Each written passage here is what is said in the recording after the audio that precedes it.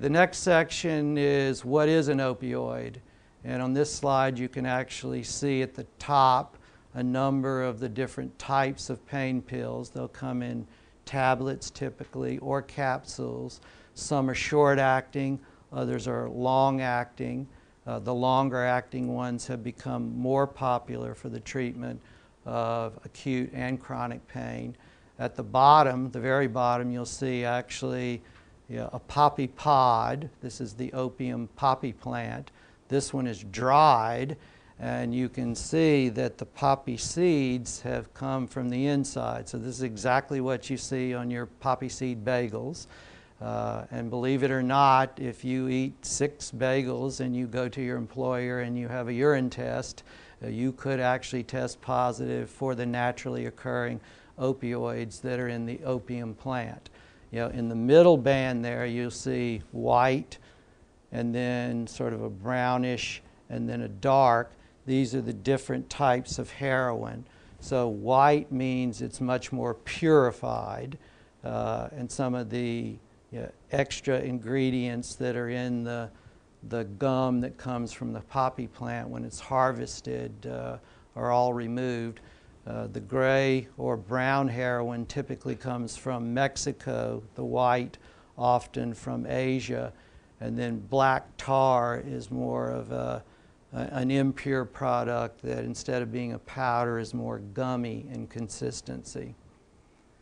So what are opioids? They're any drugs that contain the natural chemicals in the opium poppy plant, and there are 3 of them. Morphine is the main one, codeine, and thebaine. You never hear much about thebaine, but you probably have all heard something about morphine or codeine. Codeine being a common additive as a cough suppressant, and morphine being pain medication that's been used by injection into the muscle or the vein or orally for 50 years or more.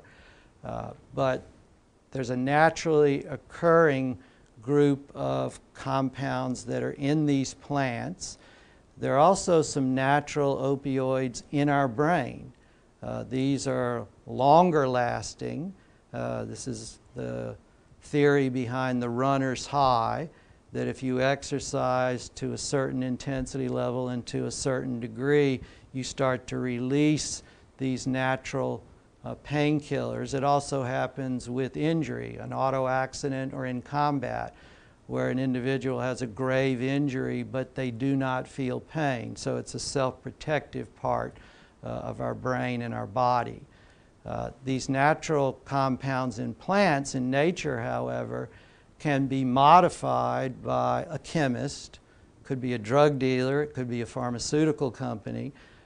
Could happen in a basement, or it could happen in a big quality control plant. But there are many, many different synthetic derivatives of those original 3 compounds that you find in the opium plant. It can come as a pill, a capsule, a powder, a liquid, and even a lollipop. There's a fentanyl lollipop that you suck on, fentanyl being a painkiller that's typically used for much more severe pain. So you can swallow it, you can drink it, you can smoke it, you can take a pain pill and crush it up and snort it. If you do that, it goes in much more quickly. You can inject it, or you can suck on it if you prefer lollipops. But all have the potential, when you get to the higher dosage ranges, to suppress your respiration, to block the breathing center in the lower part of the brain, and lower your level of consciousness, and make you at great risk for an overdose. So what are opioids used for in medicine?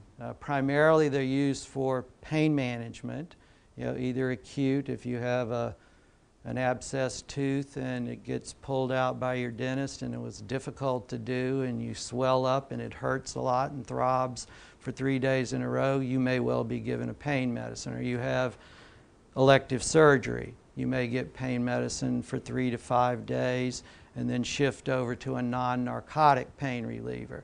It's also used for cough suppression.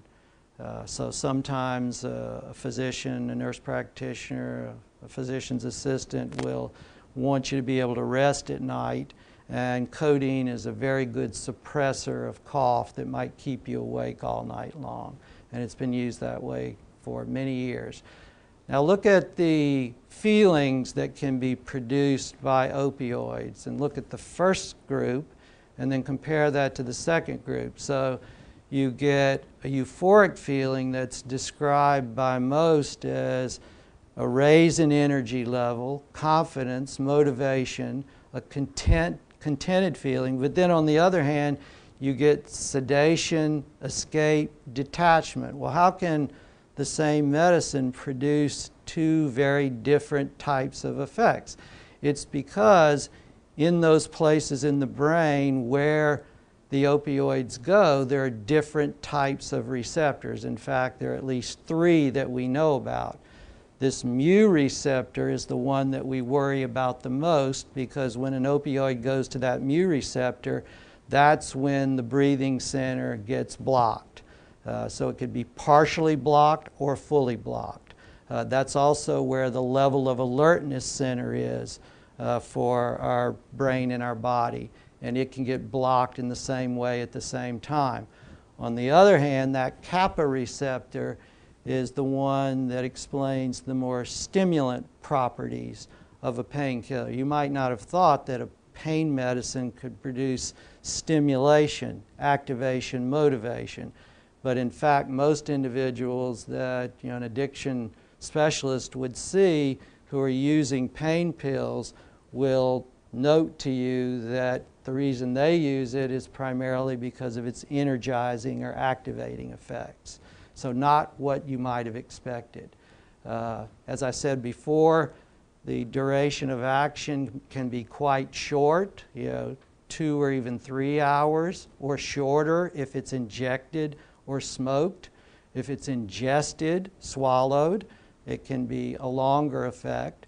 But the longest acting medications, pain medications, can be up to 24 hours. An example of that would be methadone, which is used for pain control and for the treatment of opiate dependence.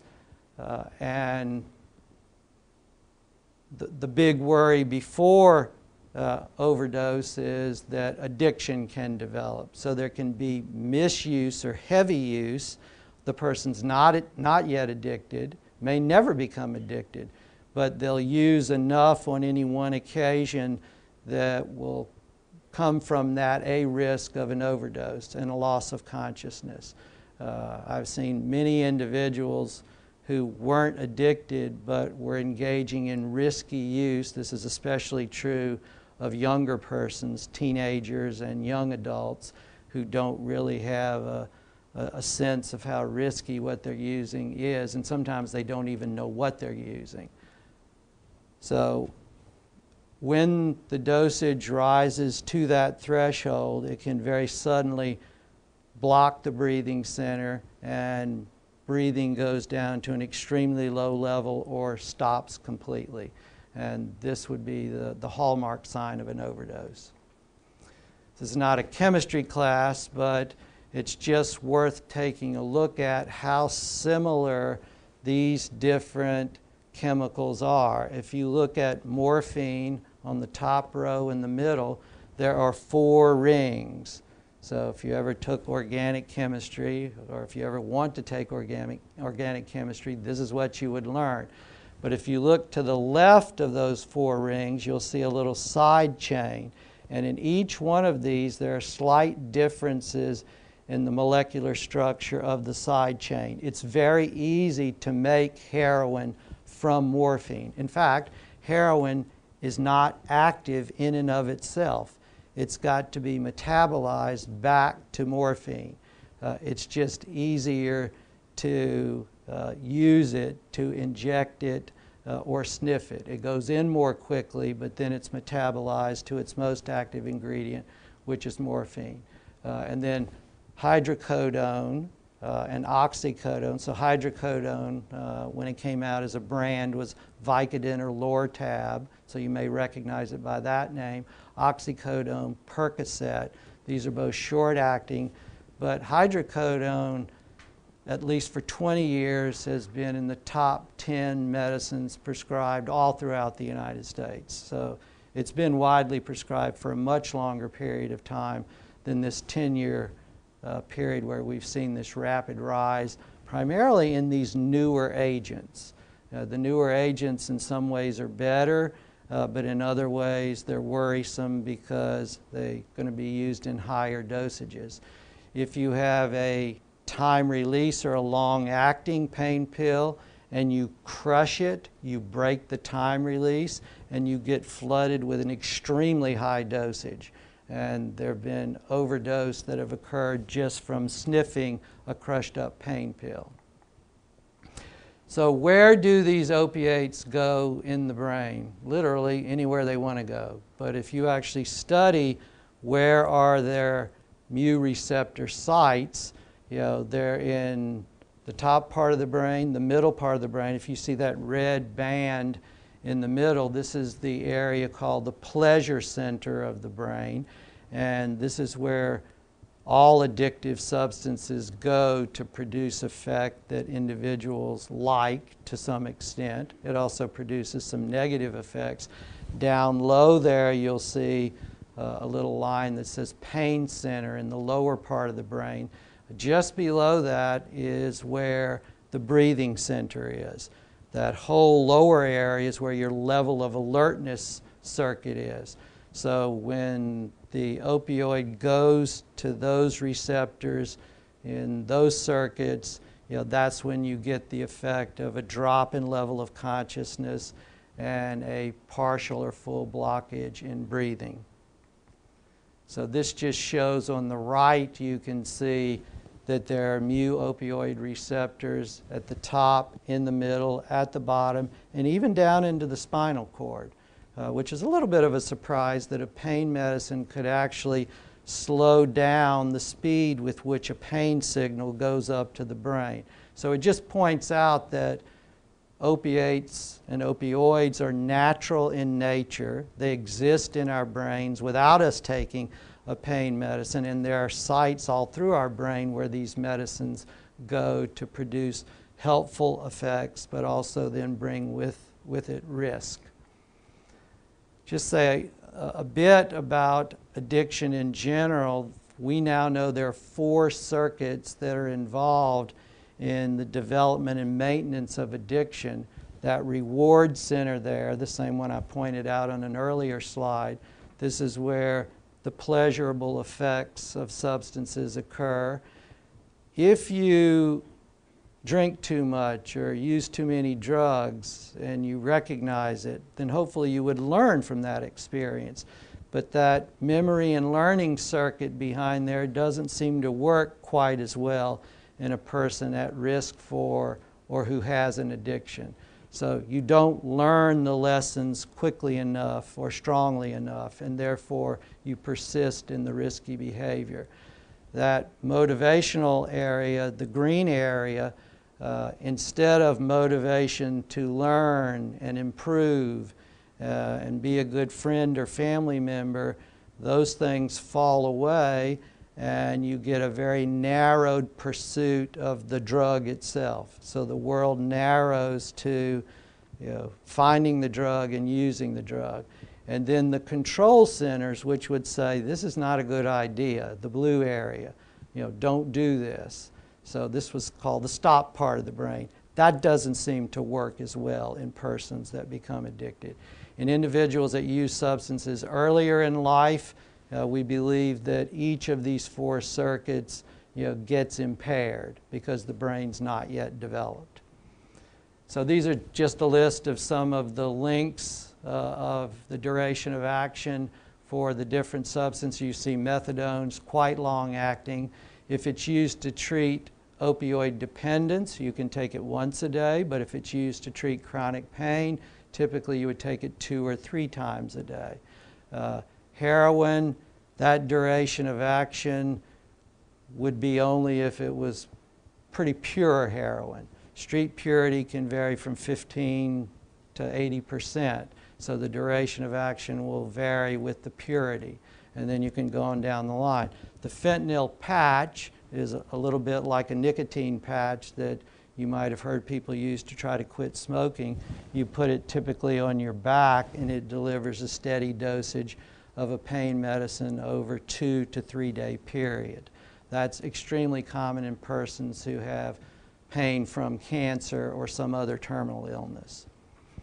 These are just some examples of the prescription opiates. We've really gone over each of these, but some are less potent. Hydrocodone, Vicodin, Lortab is not as strong as hydromorphone dilaudid, or Opana, oxymorphone.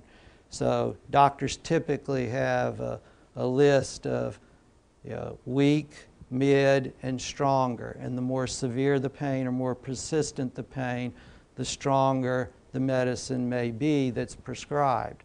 But any of these can be found out on the street and can be purchased, or individuals can go to doctors and get more of them than they really do need because they're in the midst of an addiction and need to continue to prevent withdrawal symptoms from developing.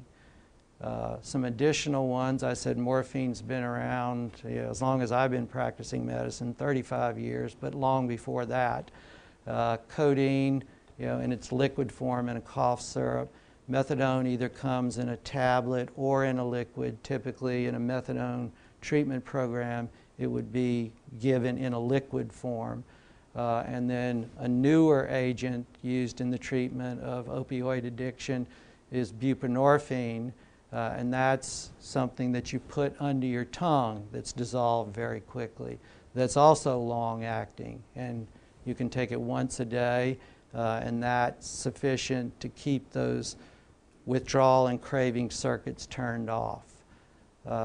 This is prescription fentanyl. This is the little lollipop down below. There's a kid getting to the lollipop, so it's just a reminder that these medicines are risky for adults, but they're especially risky for children. And so you have to make sure you secure these in a safe place that children of all ages can't get to. These are the different forms of heroin which we've gone through. I only want to make one additional point.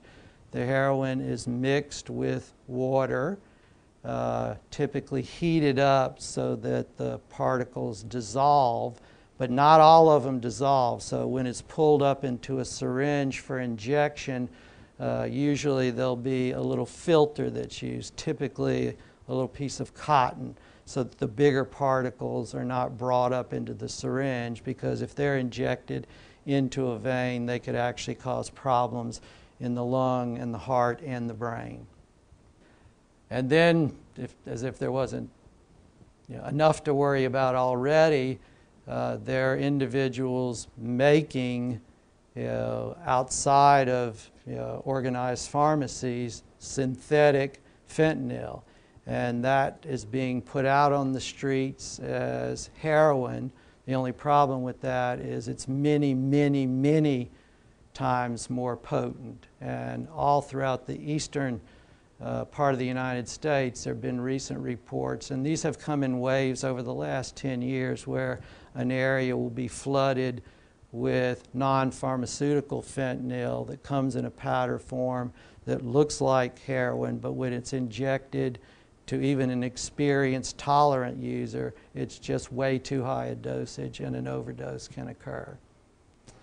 So what are the key points here? If you just remember that morphine-like compound goes anywhere it wants to go in the brain, but the place we worry about most is that pleasure center, because it can produce addiction, and that breathing center and level of alertness center.